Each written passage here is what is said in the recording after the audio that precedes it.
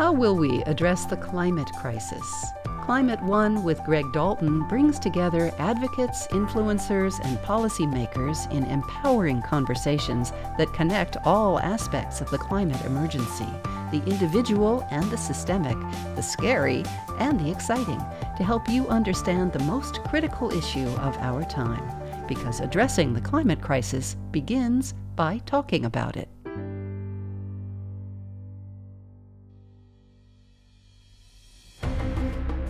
Every year, Climate One grants an award in memory of the late Steve Schneider, a pioneering climate scientist who fiercely took on the denial machine from the 1970s until his death in 2010. This year's recipient is German physicist and ocean expert Dr. Stefan Rahmstorf. In a time of oceanic changes happening at an unprecedented pace, Dr. Rahmstorf exemplifies the rare combination of superb scientist and powerful communicator in his work to convey the impact of climate on marine ecosystems, sea level rise, and increasing extreme weather events. He says it's imperative to limit global warming to 1.5 degrees Celsius to avoid even more disruption in the sea and along coasts. What's in store for our oceans and for us? Up next on Climate One. Back when you were just getting started in 2007 as a young scientist, you were attacked for calling out mainstream journalists who were skeptical of climate. What was the nature of those attacks, and what was that like for you personally? You had a young child at that time. Yeah, indeed. That put a big stress on me, obviously, if you're attacked and discredited in mainstream media and calling out disinformation on climate change. And how does that, how has the conversation evolved or changed since then? Because now, what's it like now compared to then? Is it better or worse now?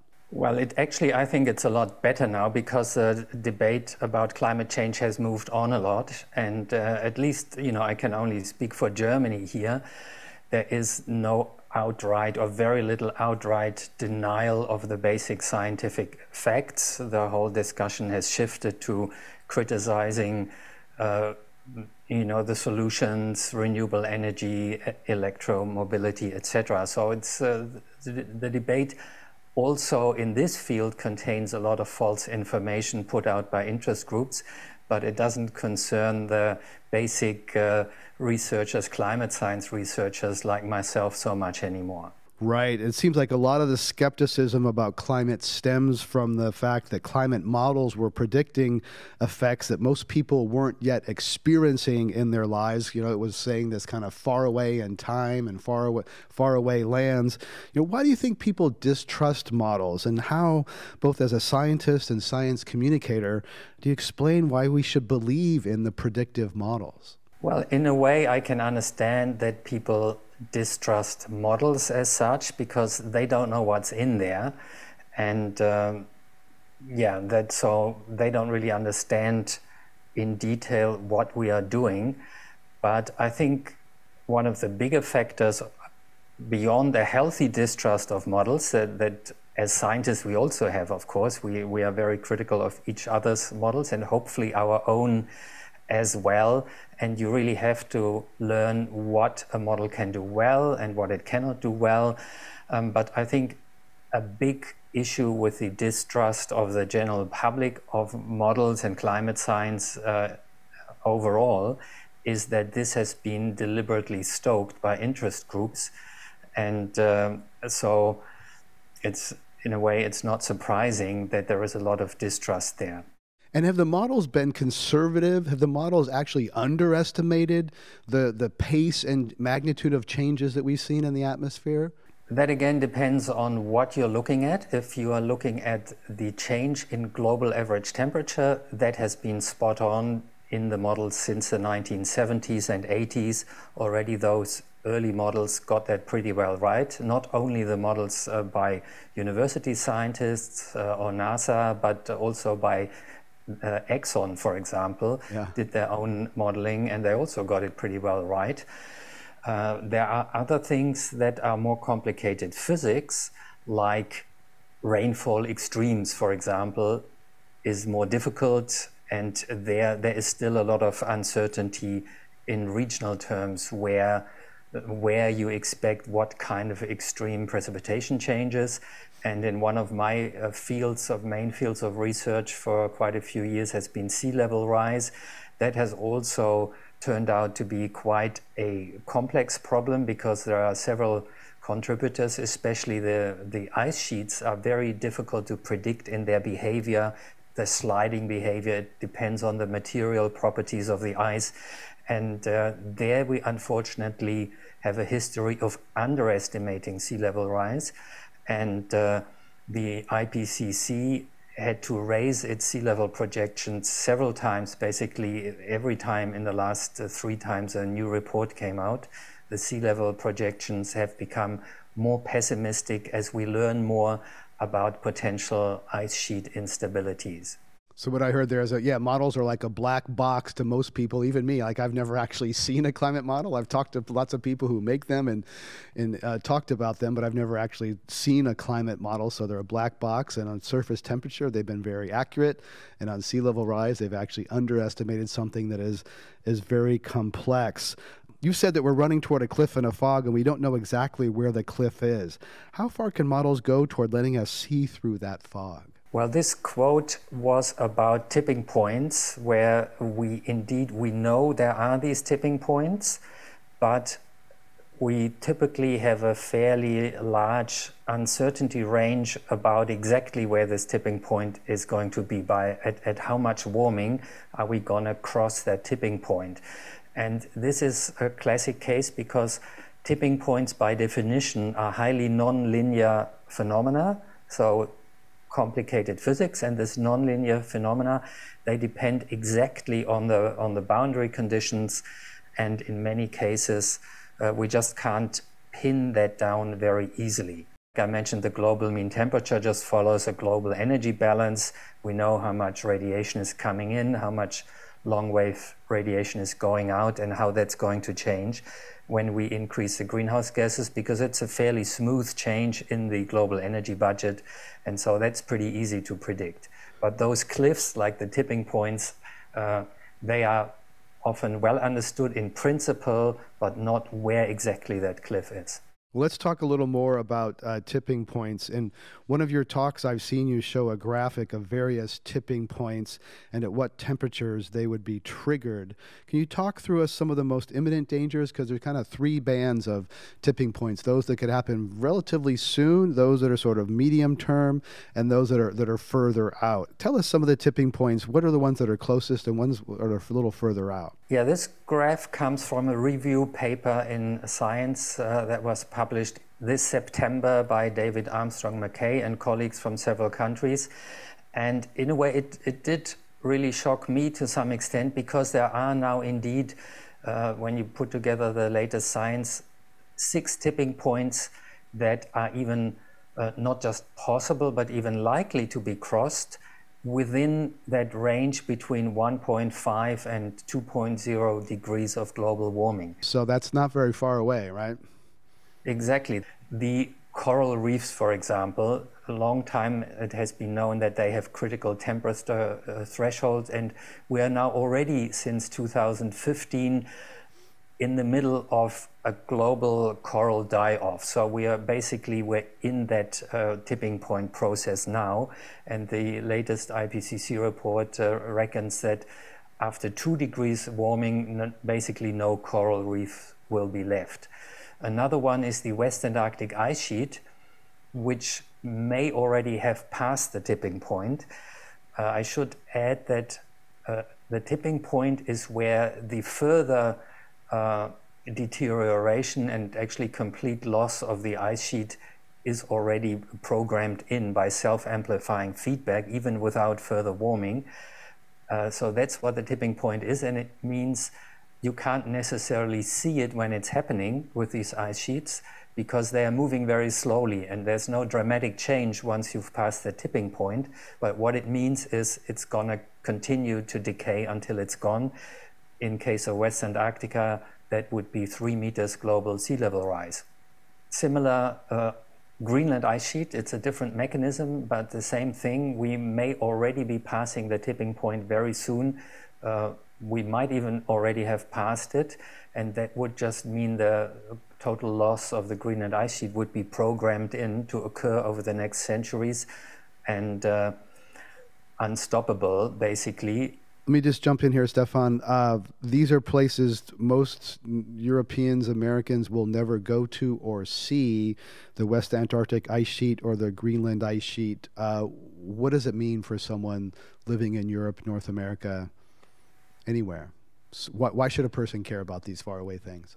Well, in case of the ice sheets, the main reason to care about them is the sea level rise they are causing. And we are expecting, the IPCC is expecting 0.5 meter to 1 meter sea level rise by the end of this century, but with a big one-sided uncertainty to much higher values like 2 meters by the end of the century, 5 meters by the year 2150, as a result of potentially passing these tipping points where amplifying feedbacks really destabilize these ice sheets. And that means basically the loss of most of the world's coastal cities, and also natural ecosystems along the coast, beaches being washed away by the rising seas, etc. And these things are closer and more likely than you estimated a couple of decades ago. Is that correct? Absolutely, even closer than I thought 5 years ago. And then there's some that are further out that are, sort of happen between 2 and 4 degrees. That is, the Sahel. Tell us about the range, the Amazon and the Sahel, the things that happen between 2 and 4 degrees of warming, which we hope we won't get to. And we're currently on a trajectory. If everybody meets their Paris climate agreements, we won't get to that point, but it could happen. It could happen. And for the Amazon rainforest, there is a tipping point where it simply gets too dry to be maintained. And that has to do with the fact that the rainforest generates its own rain. It recycles the water that falls in one area. The roots pick it up from the ground again, push it up to the leaves, and they evaporate it again. And so that rainfall is recycled again and again by the forest. And that is a self-sustaining feedback, which is typical for a tipping point, because when you stress that too much, it turns into the opposite. The forest dies back, and that recycles less rain, that amplifies that dieback, and then the Amazon rainforest basically threatens to get so dry that big parts go up in flames. Now, with the Sahel and West African monsoon, this is actually a positive tipping point, I would say. We're talking about a potential greening there, like we had in the first half of the Holocene, where we had a stronger West African monsoon bringing in moisture from the tropical Atlantic. And so this could actually lead to a greening of the southern fringes of the Sahara. And so not all tipping points are negative, and we are all hoping for a societal tipping point where the world society finally takes climate change seriously enough to stop it. So there will be some, that's a rare example of actually a positive trend anywhere, and particularly for Africa. So are you saying there'll be winners and losers in this?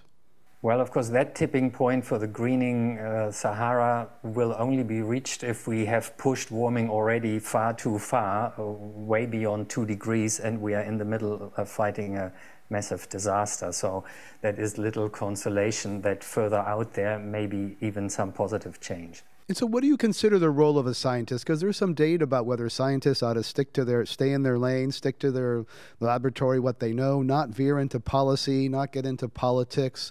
So others say there's a moral responsibility. What do you view as the role of a scientist at this time focusing on this? Well, I think we definitely have a duty to explain what we're doing and what we are finding out to the general public. Like doctors have a duty to warn their patients that smoking causes lung cancer.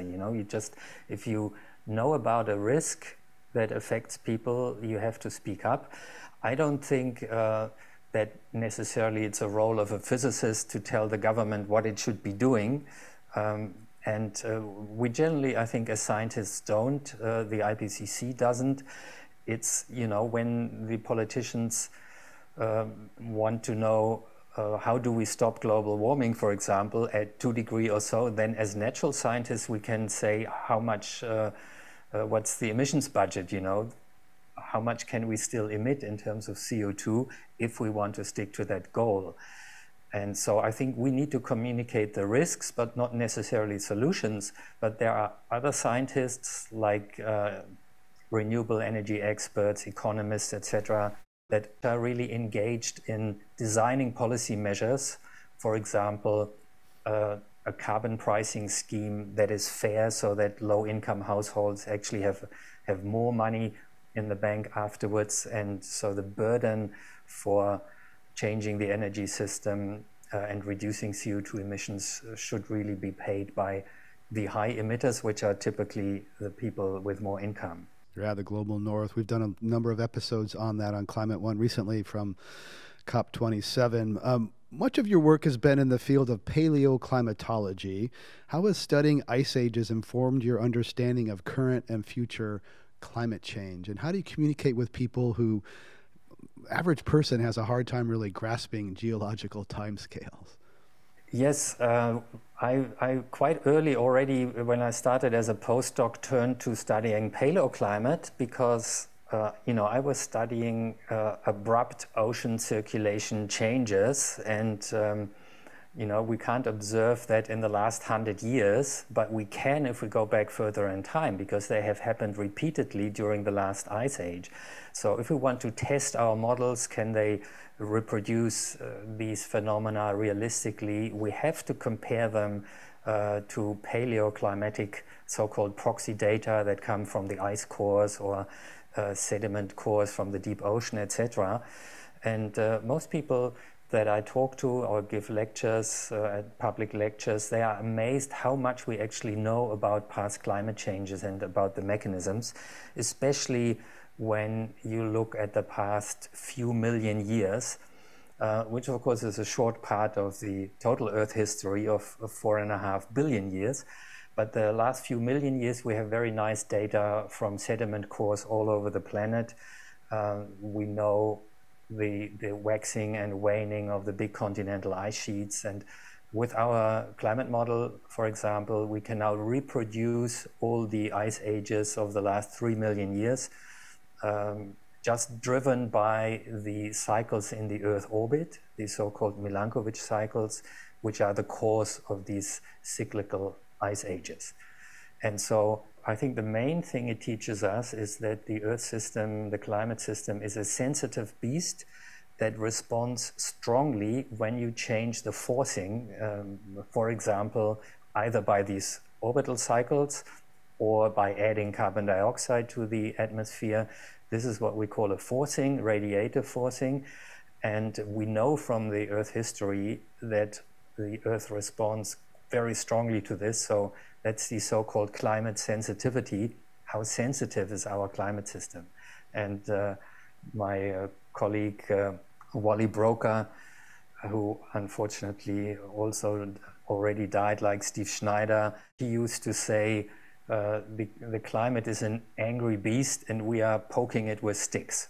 It's an angry beast and a sensitive beast. That's quite a powerful image. You mentioned the Greenland ice sheet and the Antarctic ice sheet and how there's some melting there that's faster. It's complicated, but faster than you would have predicted just a few years ago. We have enough ice left on Earth to raise sea level by 60 meters. That's 100, almost 200 feet. This is a mind-blowing number. Obviously, you know, in your paleo work, you know it's been that high before, but not on an Earth with 8 billion people.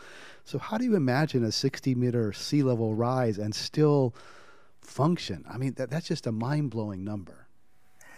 Yeah, that is a really big number, and we know that at the end of the last ice age, you know, which is only 10,000 years ago, so that end, I mean, the height of the ice age was 20,000 years ago, and then between 20,000 and 10,000, the ice age came to an end. We moved into the Holocene warm period, the interglacial, and there the sea level rose by 120 meters because 2/3 of those ice age ice masses on the continents were melting.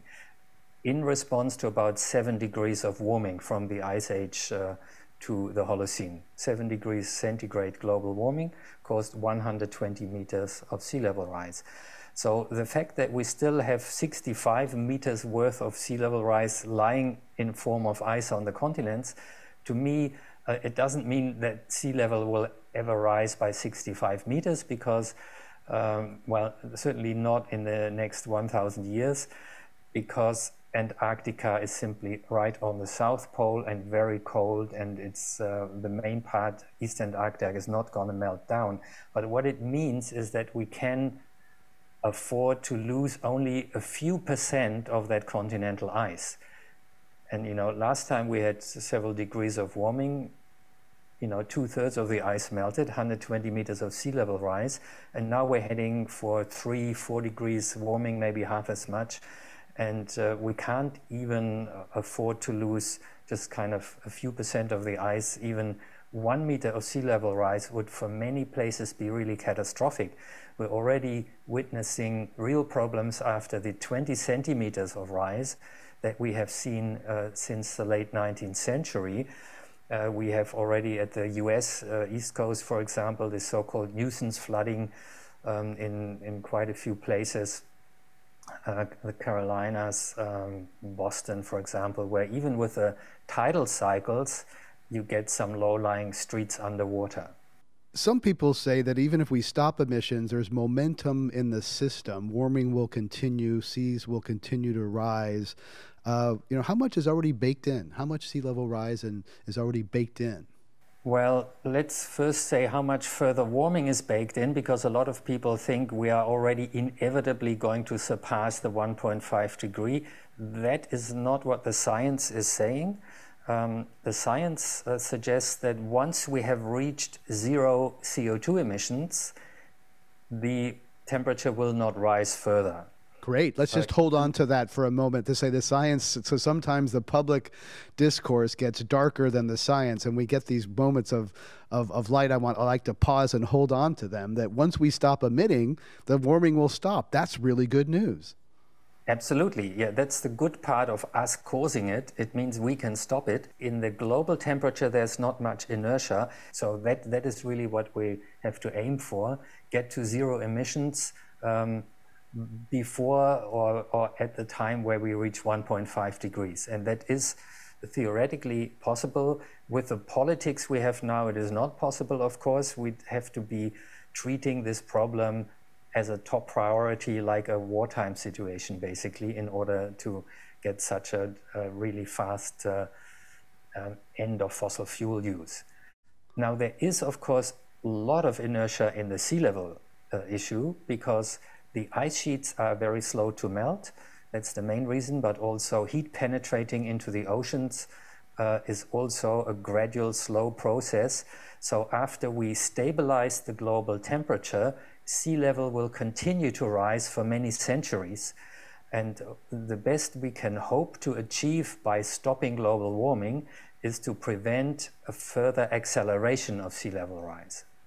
So I heard a lot of positive news there, that you hear a lot about net zero goals these days. When we get to zero emissions, that some of the bad things will stop pretty quickly. Some will continue slowly, rising seas, but the thermal acceleration. So that really gives me encouragement that these net zero goals we're talking about we'll see pretty immediate effects when we get there. It won't be some long delay.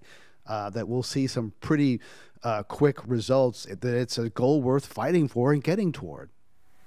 Absolutely. I mean, just think about it. Over land, when the sun comes up in the morning, you know, it gets hot within hours. So that's how fast the atmosphere responds to a change in radiative forcing. The inertia is in the oceans, and so maybe in coastal regions, things will not be noticeable so quickly, but a lot of the CO2 effect is very immediate, and with every molecule of CO2 that we add, we change the radiation balance, and once we stop doing this, we will stop making things worse. There's a saying that what happens in the Arctic doesn't stay in the Arctic. The jet stream is slowing according to different studies using different methods. How does the melting Arctic ice affect the jet stream, and how could that affect Europe? I talked to people who are very worried in Europe about the jet stream changing. The changes in the jet stream, data show that in summer the jet stream is slowing down. Also, further analysis shows that it's getting more wavy. In the winter, you get these instabilities in the polar vortex, letting out cold air outbreaks from the Arctic to adjacent continents. And these things have to do with the disproportionate warming of the Arctic, which has actually warmed 3 to 4 times faster than the global average temperature in the last decades. And that basically reduces the temperature gradient that drives the jet stream. You know, the difference between the subtropical atmosphere and the polar atmosphere, that the temperature difference is getting smaller because the North Pole is warming up such a lot. And we think that this leads to more persistent weather, especially in Europe. So same weather situation lasting longer and thereby becoming extreme. You know, if you have 1 week with no rain, it's not a problem. But you know, if you have 3 weeks with no rain, you have a problem. Or when you have a low pressure system dumping a lot of rain, you also have a problem when it stays for a week over the same place, because it's going to cause massive flooding like we had last year in Germany, Belgium, and the Netherlands. We've had an attack on science, and a lot of reason-based thinking in the United States seems to have subsided a little bit. What advice do you have to people who want to pursue science and are maybe turned off by the nasty politics surrounding science these days?